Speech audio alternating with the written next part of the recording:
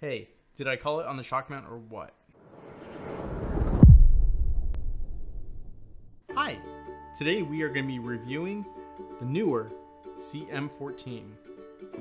First I want to talk about how I tested the microphone. What I wanted to do is I wanted to give a real world review and test. So what I did is I was outside in a regular neighborhood where there was lots of ambient sounds, things like birds chirping, lawnmowers going, wind kind of blowing around. And I wanted to make sure that I tested how the microphone would handle those sounds and whether it would be picking up all that or whether my voice would actually be the most prominent thing that it would be hearing. And I also wanted to see how the microphone would be rejecting sounds on the side and also the back as well. So this way it's focusing mostly on what is in front of the mic and not what is all around the mic. Another thing that I wanted to do when I was testing out the microphone is I wanted to make sure that I wasn't facing directly toward something like a brick wall or something like that that would just reflect noise directly back at me. So what I wanted to do is I wanted to face out towards my neighbor's yard, which is probably about a good football field wide. So this way, when I'm basically speaking out that way, I won't get hardly any echo coming back that is going to alter my test. Now, is it perfect? No, but do I feel that it's actually a decent test for the real world for people that want to do vlogging on a GoPro or on their phone or something?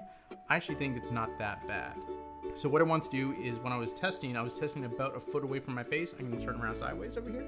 So I had it about this far away from my face, which is about a foot away. And I would have that directly over my phone that I had over here like this. So this way I can basically show a video, which is probably how most people will be doing vlogs and stuff like that, where they're just holding the phone out this way and trying to capture their face and not a ton of their background, and the mic is going to be approximating this position if you actually had a holder for it. Something that I did want to do is I wanted to make sure that when I was testing the microphone, I was actually testing it using the things that came in the package with it.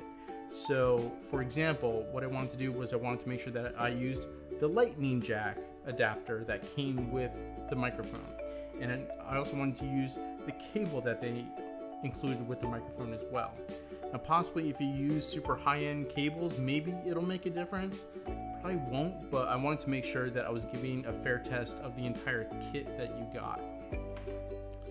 So what I did was I attached the shock mount directly to this little tripod mount.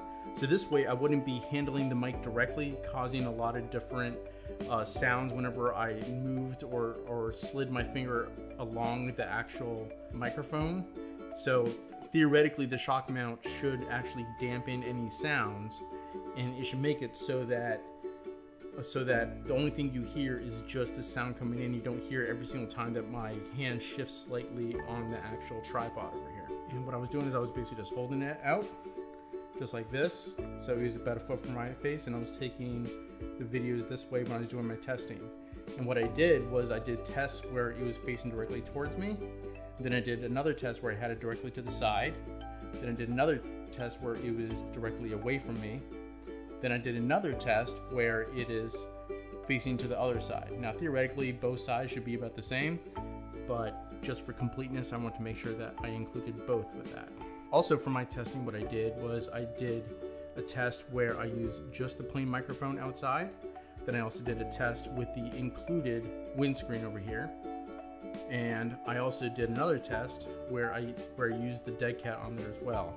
And I'm going to be including all those short little video clips so you can hear the differences between the sound of the bare mic, the mic with the windscreen, and the mic with the dead cat, and also for reference the sound from my iPhone 7. And the last test that I did was I did a shock mount test where I basically held the microphone up, and I was doing my vlogging this way, and then I would basically tap the side over here and tap over here to see how much of those taps actually got translated up into the microphone. So that's what I was doing with the shock mount test. So right now this is the test without the Neewer CM14.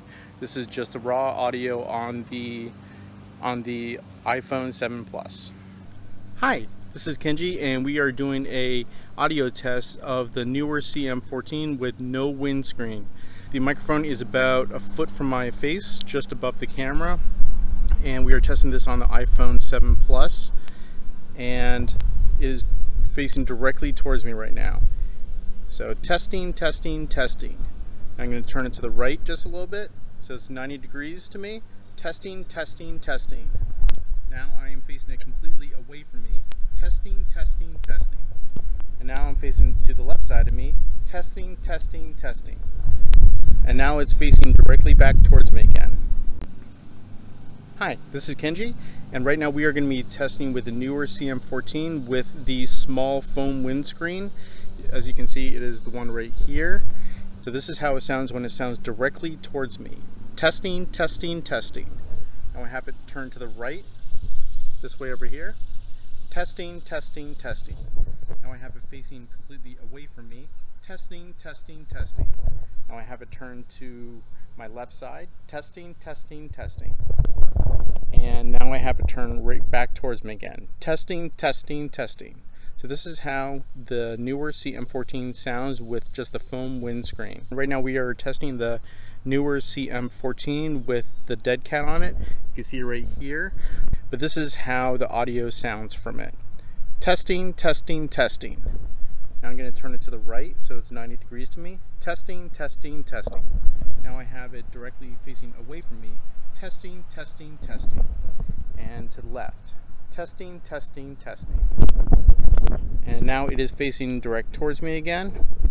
And right now I want to test to see how the shock mount of the Neewer CM14 actually is, and whether small taps and things like that to the base of the small tripod that I'm holding right over here, if I tap the base just a little bit, whether that is translating into sounds in the microphone.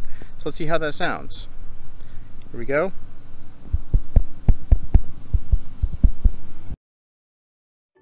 Do I like the microphone? I think it's pretty good. I don't think it's too bad.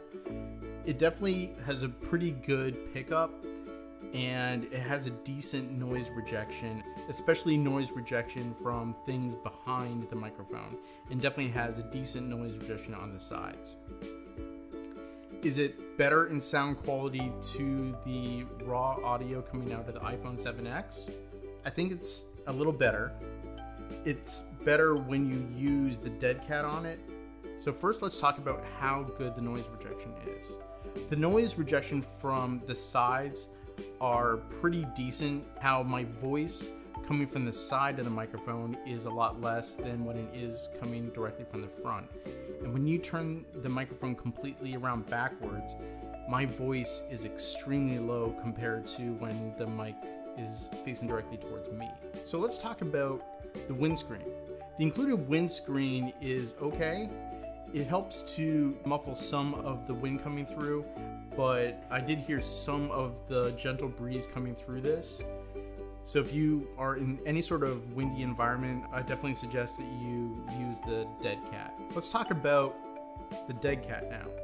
The dead cat works pretty well.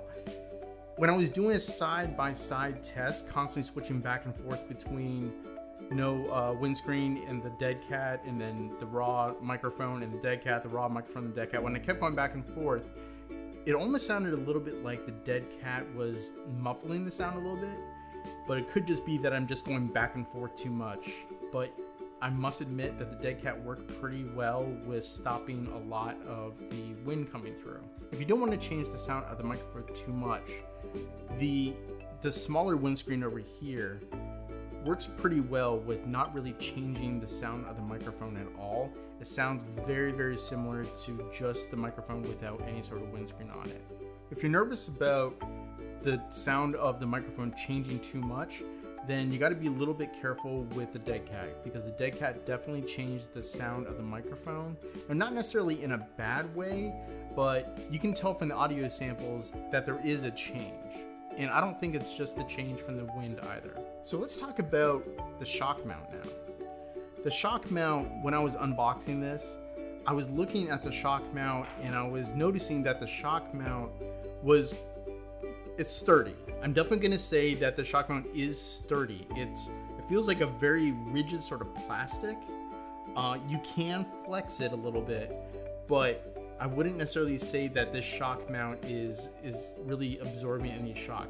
Maybe it's just a microphone holder and it's not actually a shock mount, because if they advertise this as a shock mount, I don't think it's really living up to what a shock mount really should do. In my test, what I was doing is I was actually tapping this part over here, tapping this over here, and all those sounds were translating up into the microphone. And I don't think there was really hardly any dampening of those taps at all. If you just need a microphone holder and you're not actually using this as a shock mount, I think this will work, and it'll actually work pretty well. And it's because it's sturdy, you don't really have to worry about this breaking too much either. So am I happy with the Neewer CM14 microphone? I would actually say for the $22.78 that I spent, I'm pretty happy with it. It's not bad. You would spend a decent amount just on the various accessories that you got with the microphone. I really can't expect much from a $22 microphone. And would I buy this again? I think I might, because even if I get my Deity D4 Duo, that mic will most likely be better. I will definitely include a video where I compare the two.